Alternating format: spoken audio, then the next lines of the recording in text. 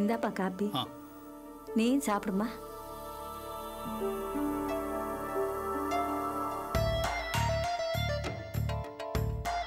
தம்பி, உங்ககிட்ட கொஞ்சம் தனியா பேசணும். நாம என்ன தனியா பேசணும்? ஐயா, என்கிட்ட இல்லங்க, எங்க பொண்ணு கீதா உங்ககிட்ட பேசணும்னு சொன்னுச்சு. கொஞ்சம் வந்து என்ன ஏதுன்னு பேசிக்கங்க. பக்கத்துல தான் என் வீடு இருக்கு. கீதா அங்கதான் இருக்கா. வாங்க தம்பி.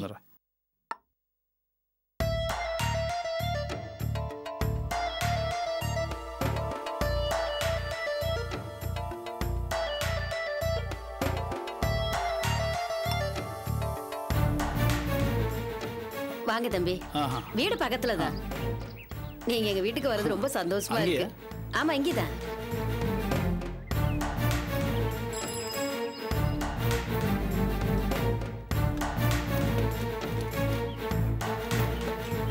ஏமா, என்ன பெரிய ஒரு முருகேசன் வீடு இதுதானே?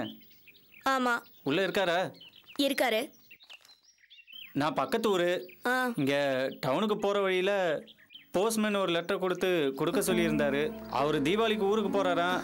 நேத்து என்னால வர முடியல, அதான் இப்ப எடுத்துட்டு வந்தேன். கொடுங்க. அவரு உள்ளதா இருக்காரு, நீங்க அவர்கிட்ட கொடுத்துருங்க. ஏமா, நீ சொந்தக்காரர் தானே, நீ போய் கொடுக்கறது தானே? இல்லைங்க, நான் இப்பதான் அவர் வீட்டுக்கு விருந்தாளியா வந்திருக்கேன் ஒரு விசேஷத்துக்காக. நீங்களே கொண்டு போய் கொடுத்துருங்களேன். ஏமா, அந்த தூரம் கொண்டு வந்தது இல்லாம இது வேற.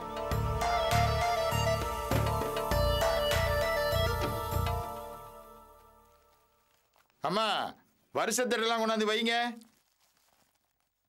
ஏன்பா, என்னப்பா பண்ணிட்டு இருக்கீங்க? மாறி மாறி சீக்கிரம் வேலையை முடிங்கப்பா. அடாடாடாடா. இங்க முருகேசன்றது யாருங்க? நான் தான். உங்களுக்கு ஒரு லெட்டர் வந்திருக்கு. யாரு கொடுத்தா? போஸ்ட்மேன் தான்.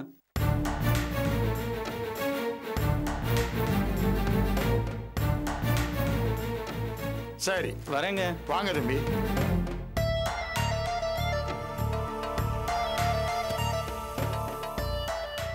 அண்ணே, அண்ணே. என்னப்பா? வாழைத்தார் ஆர்டர் கொடுத்தீங்கல்ல? ஆமா, வந்திருக்கு. வாங்க. போ, நான் வரேன்.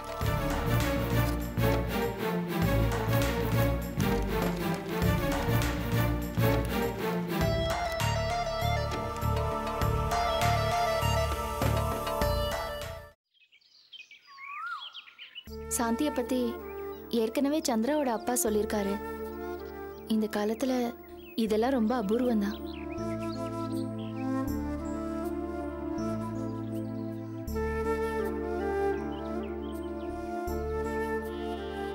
வாழ்க்கையில எனக்குன்னு எதிர்பார்ப்புகள் ரொம்ப ரொம்ப குறைச்சல். கிட்டத்தட்ட இல்லைன்னு கூட சொல்லலாம். என்ன சொல்றீங்க? ஆமாங்க, நம்ம ஆசைப்படுற மாதிரி எல்லாம் எதுவும் நடக்காதுங்கிற எண்ணம் ஏதோ ஒரு கட்டத்துல வந்துருது. அப்படி ஒரு எண்ணம் வந்ததுக்கு அப்புறம் எதிர்பார்ப்புகள் எப்படி இருக்கும்? நீங்க சொல்றத பார்த்தா உங்க வயசுக்கு ஏற்ற மாதிரி கனவு கற்பனைகள்லாம் வந்தது கிடையாதா? இப்ப வர்றது கிடையாதுங்க, முன்னாடி கனவு கண்டிருக்கேன். கனவுங்கிறது என்னங்க? கனவோட அவசியம் என்ன? நடைமுறையில எதெல்லாம் கிடைக்கலையோ அதெல்லாம் கனவுல அடையிற மாதிரி கற்பனை பண்ணி சந்தோஷப்பட்டுக்கிறோம். சரிதாங்க, நீங்க சொல்றது கரெக்ட். என்ன சொல்றீங்க? இல்ல, நான் கூட இந்த மாதிரி பண்ணியிருக்கேன். நடைமுறையில கிடைக்காத விஷயங்களை பத்தி நிறைய கனவு கண்டிருக்கேன். நானே சமயங்கள்ல எனக்குள்ள பேசிக்கிட்டதெல்லாம் உண்டுங்க. ஆனா அது கொஞ்ச நாள் தான். அப்புறம் நான் ரொம்ப பிராக்டிக்கல் ஆயிட்டேன். கனவு காண்றதெல்லாம் இப்ப இல்ல, அதெல்லாம் விட்டாச்சு. நீங்க எப்படி? நானும் தான். நானும் இப்பெல்லாம் பழைய மாதிரி கனவெல்லாம் காண்றது கிடையாது. எனக்கு சின்ன வயசுல வரிசையா நிறைய ஏமாற்றங்கள். பெரிய ஏமாற்றம் என்னன்னா எங்க அப்பா இல்லாம போனதுதான். தொடர்ந்து வேற வேற மாதிரியான ஏமாற்றங்கள். என்னோட எதிர்பார்ப்பு எல்லாமே குறைஞ்சு போச்சு. எது கிடைக்குதோ அதை வச்சு வாழறதுக்கு பழகியாச்சு. இப்ப நீங்க என்ன கல்யாணம் பண்ணிக்கிட்டீங்கன்னா உங்களுக்கு தகுந்தபடி நான் வாழ்வேன். ஏதோ நம்ம கிடைச்சது இதான், இவ்வளவுதான் லட்சணம்னு மனசுல நினைச்சிட்டு வாழ்வீங்க, அப்படித்தானே? அப்படி இல்லைங்க, உங்களை புரிஞ்சுக்கிட்டு உங்களுக்கு தகுந்த மனைவியா இருப்பேன்னு சொல்ல வந்தேன். என்னோட 5வது வயசுலயே எனக்கு தங்கச்சிங்களை பத்தின அக்கறை வந்துருச்சு. அவங்க வளர வளர நான் அவங்களுக்கு அம்மா மாதிரி ஆயிட்டேன். சின்ன வயசுக்கு அது பெரிய விஷயம். அதனால என்னோட மனசு ரொம்ப பக்குவப்பட்டுருச்சு. அந்த வயசுக்கு அதிகமான மெச்சூரிட்டியோட இருந்தேன். அப்படியே பழகி போச்சு. மனசுல ரொமான்ஸுங்கிறதே இல்லை. நம்மளோட எண்ணங்கள்ல முதிர்ச்சி வந்துட்டா ரொமான்ஸ் எங்க வரப்போகுது? இன்னைக்கு பாருங்க, பார்க்க வந்த மாப்பிள்ளையோட முகம் எப்படி இருக்குன்னு யோசிக்காம எத்தனை பேருக்கு சாப்பாடுன்னு பேசிட்டு இருந்தேன். ஆமாங்க, எனக்கு கூட தோணுச்சு. சமையல் மேட்ரை பேசிட்டு மாப்பிள்ளை யாருன்னு கூட சுத்தமாக கண்டுக்காம போனீங்களே, என்னடா அது பொறுப்புணர்ச்சி மிதமிஞ்சி இருக்கேன்னு யோசிச்சேன். என்னை பத்தி நிறைய பேசிட்டேன். உங்களை பத்தி சாந்தி என் லைஃப்ல எப்படி வந்தாங்கன்னு நான் சொன்னேன் இல்லையா? அதை விடுங்க, உங்க ஆசை, கனவு, கற்பனை இதெல்லாம். நானும் உங்களை மாதிரி தாங்க. நீங்கள் உங்கள் தங்கச்சிகளுக்காக வயசுக்கு மீறின மெச்சூரிட்டியோட வளர்ந்தீங்க. அடுத்தவங்களுக்காக உங்களை அட்ஜஸ்ட் பண்ணிட்டு போனீங்க இல்லையா? ஆமா. எனக்கு அப்படி எந்த உறவும் அமையலை, தனியால். அதனாலேயே என் மனசில் எப்போவும் அடுத்தவங்களை பற்றி, சக மனுஷங்களை பற்றி சிந்தனை அதிகமாக இருந்தது. எனக்குன்னு உறவுகள் அமையாததால் உறவுகளை தேடி அலைஞ்சேன். அப்படி கிடைச்ச உறவுகள் தான் இந்த சாந்தி, சந்திரா எல்லாரும். இப்போ நீங்கள் உங்களை சேர்த்துக்கலாம்ல? ஏ என்ன தயக்கம்?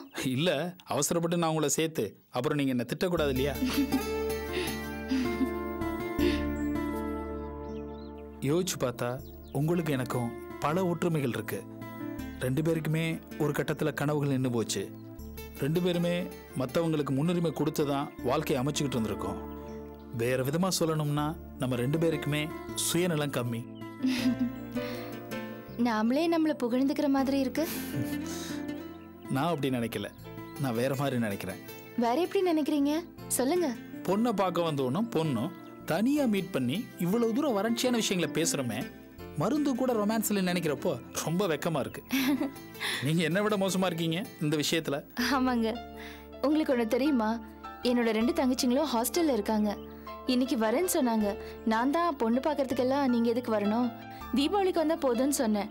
அப்ப என் மூத்த தங்கச்சி சொன்னா, நீ அநியாயத்துக்கு இவ்வளோ ப்ராக்டிக்கலா இருக்காதக்கா, கொஞ்சமாவது மனசுல ரொமான்ஸ் வேணும்னு கிண்டல் பண்ணா. இதை தாங்க கொஞ்ச நேரத்துக்கு முன்னாடி சொன்னேன், உங்களுக்கு சுயநலம் இல்லைன்னு.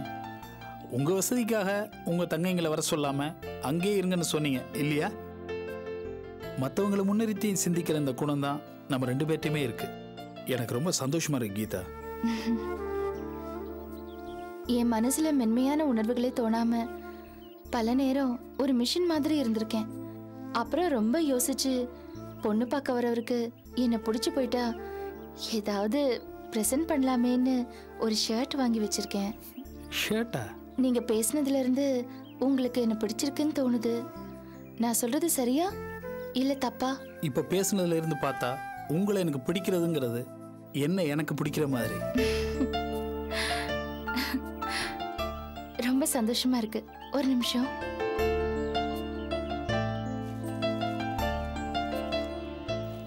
இது என்கிட்ட அபூர்வமா நானே யோசிச்சு வர வச்சுக்கிட்ட ரொமான்ஸ் இந்த ஷர்ட் தான். உங்களுக்காக தான்.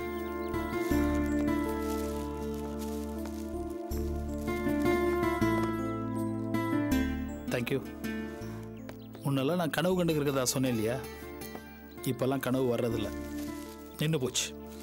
ஆனால் நல்ல வேலையா நீங்கள் கிடச்சிட்டிங்க, ரொம்ப சந்தோஷமா இருக்கு. இது என்னோட செல் நம்பர். நீங்கள் எப்போ பேசணும்னு நினைக்கிறீங்களோ அப்போ என்னை கூப்பிடலாம். ப்ராக்டிக்கலாவா இல்லை ரொமான்டிக்கலாவா?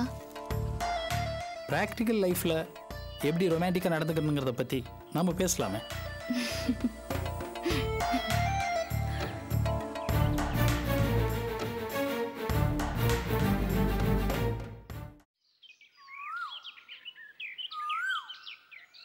என்னமா நினைச்சிட்டு இருக்கீங்க? பணத்தையும் கொடுத்துட்டு உங்க பின்னாடி நாங்க அலையணுமா? அதானே, பணத்தையும் கொடுத்துட்டு உங்க பின்னாடி டென்ஷனா லோலோன்னு அலைய சொல்றீங்களா? சார், நீங்க எந்த டென்ஷனும் ஆக வேண்டாம் சார். 15ஆம் தேதி சாவி கொடுக்குறோன்னு சொல்லியிருக்கோம் இல்லையா? ஏதோ ஒரு 2 நாள் தள்ளி போகுது, அவ்வளவுதானே சார். மற்றபடி எதுவும் நடக்காது. அது சரிம்மா, நீங்க பாட்டுக்கு சாவியை கொடுத்துட்டு போயிடுவீங்க. அதுக்கப்புறம் வர கோர்ட்டு கேஸுங்கிற பிரச்சனை எல்லாம் யார் சமாளிக்கிறது? சார்,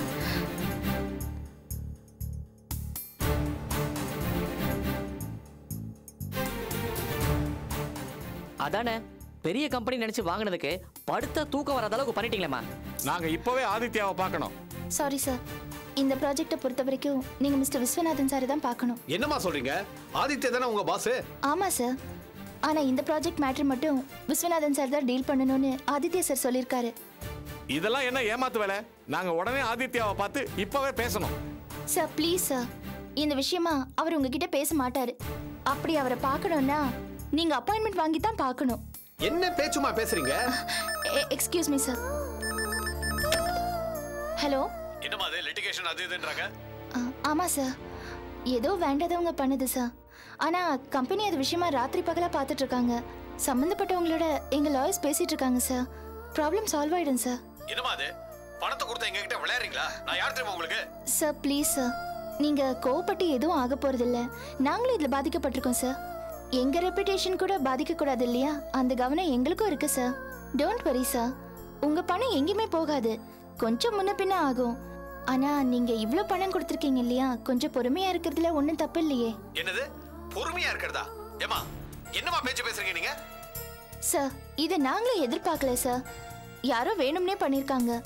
எங்க லாயர்ஸ் இத பத்தி தான் பார்த்துட்டு இருக்காங்க.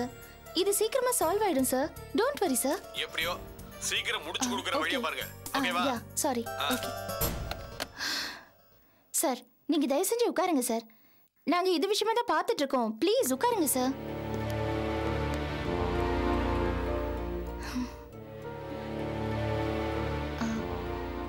சார் நீங்க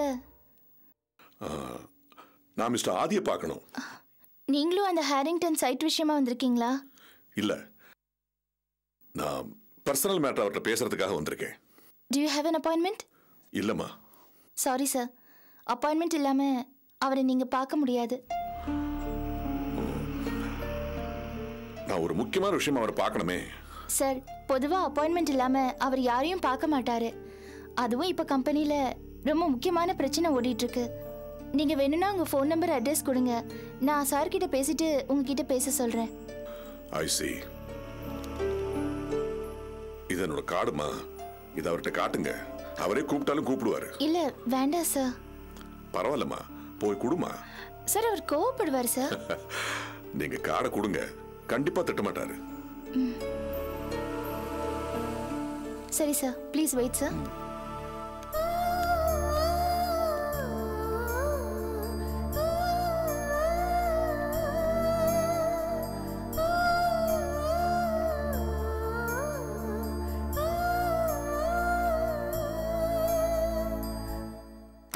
May I come in, sir? Come in.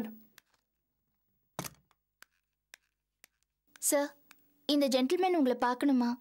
ரிசப்ஷன்ல wait பண்ணிட்டு இருக்காரு. ஆனா அப்பாயின்மெண்ட் இல்லை சார். அப்பாயின்மெண்டா? என்னோட அப்பா. அப்பா? Hi dad. நல்லா இருக்கப்பா, வாங்க உட்காருங்க. யாருன்னு தெரியுமா? ஹீஸ் மை டாட், என்னோட அப்பா. சாரி சார், உங்களை நான் போட்டோல ஒரு முறை பார்த்துருக்கேன். ஆனா இன்னைக்கு இருந்த டென்ஷன்ல சுத்தமா மறந்துட்டேன். Sorry sir. பரவாயில்லம்மா. ஆதி வெரி இன்டெலிஜென்ட் கேர்ள். கஸ்டமர்ஸ் எவ்வளவு நல்லா பேசி எப்படி சமாளிச்சா தெரியுமா? ரொம்ப கெட்டிக்காரி. Thank you sir. அபி, அப்பா காஃபி கொண்டு வாங்க. அப்பா, உங்களோட முதல் கணிப்பே தப்பு. அபி பெரிய zero, useless. Is she? Yes. She is nothing but a big zero. ஏண்டா ஏர்போர்ட்டுக்கு ஏண்டா கார் அனுப்பல? சாரிப்பா, ஆஃபீஸில் ஒரு பெரிய தலைவலி, அதான் மறந்துட்டேன். அப்பா, அண்ணா நகரில் வீடு ரெடிப்பா. அப்புறம் அனு, அஞ்சலி, அர்ஜுன் 3 பேருக்கும் ட்ரான்ஸ்ஃபர் ஏற்பாடு பண்ணியிருக்கேன். ஆனா அவங்களுக்கு பாம்பே விட்டு வர மனசுல. நான் தான் இடையில ஒரு விசிட் போட்டு உன்னை பார்த்துட்டு போலான்னு வந்தேன். ஆமா, எங்கப்பா உங்க லக்கேஜ் எல்லாம்? வந்த உடனே ஹோட்டல் ரூம் போட்டேன், குளிச்சுட்டு தானே இங்க வந்தேன். அப்படியா? சரிப்பா, கிரியை உங்க கூட அனுப்புறேன். ரூமை வெக்கேட் பண்ணிட்டு அண்ணா நகர் வீட்டுக்கு போயிடுங்க. அங்க எல்லாமே ரெடியா இருக்கு. ஓகே. ஆதி, ஆபீஸ்ல என்ன பிரச்சனை? டாட், அது என்னோட பிரச்சனை, விட்டுருங்க. Okay. Giri, boss, come in. Yes, sir. Immediately. Okay, sir.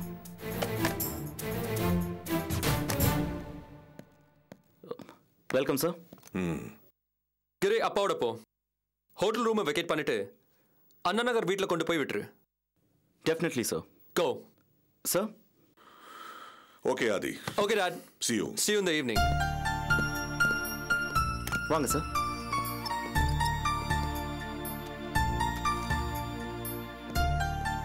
Sir please come.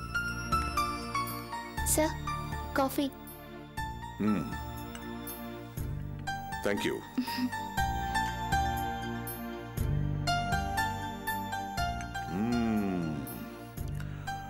Office coffee மாதிரி இல்லம்மா, வீட்டு காஃபி மாதிரி இருக்கு.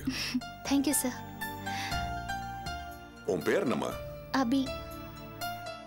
Good name. தேங்க்யூ.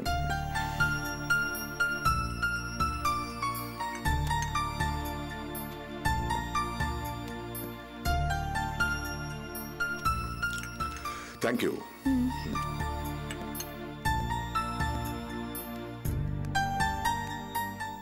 அபி, யார் அவரு? ஆதித்யாவோட அப்பா. நம்பவே முடியல. நம்பவே முடியல.